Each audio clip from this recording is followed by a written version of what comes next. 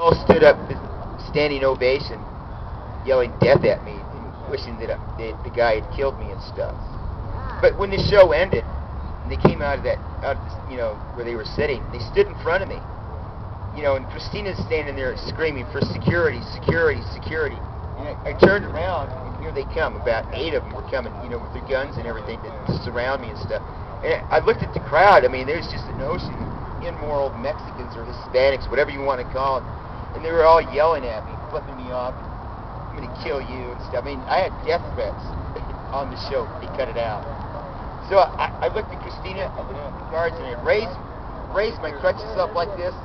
And the next thing I did is I stepped into that crowd. You know what they did? They opened up like this. And they just stood there yelling at me. And I just stood there looking at them. And I walked down the hallway back to my room. And they followed